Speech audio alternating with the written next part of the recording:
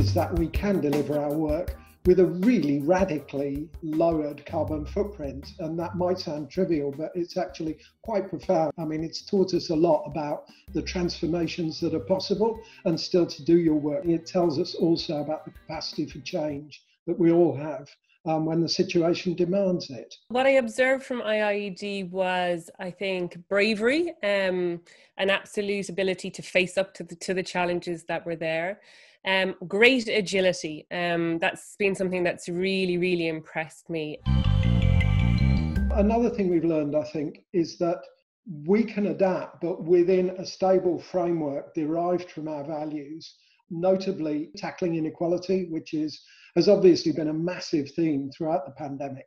We've all seen these incredible ways in which the pandemic is hurting the poorest hardest, and really, in many ways, risks increasing inequality in all kinds of ways. And I think perhaps last year shone a light on the absolute extent of inequality in our world, and how a crisis like COVID, as you said, really highlights the cracks in the system. So I think IIED's values around inclusion and equality and giving time to partnership and letting our partners have their own voice and bringing their own skills and strengths to marry those with the skills and strengths that IIED staff bring is more important today than ever.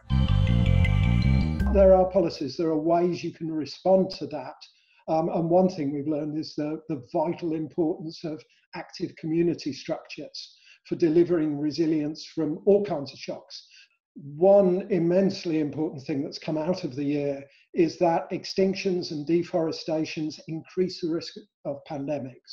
What's unique, I think, about IIED in the conservation space is that we focus on the ways in which you have to have communities, you have to empower communities, you have to respect the local knowledge of communities and indigenous peoples in order to do effective conservation work. I feel that all of this reinforces the approach that IIED has been taking over the years and makes it even more relevant for the years ahead. I think 2021 is going to test us harder, perhaps even than 2020.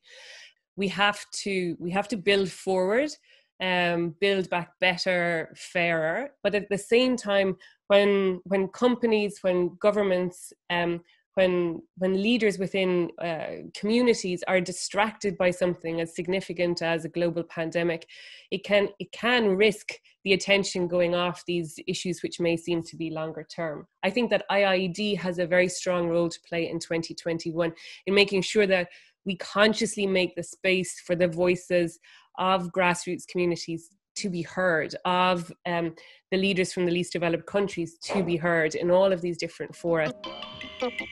I'm hugely proud of the way IIED has stepped up through the year and really kept all of its work programs not just going, but accelerating and powering forward. It wouldn't have been possible to do that without the amazing efforts of our partners all over the world, particularly in the Global South, who were stepping up to deliver things in new ways.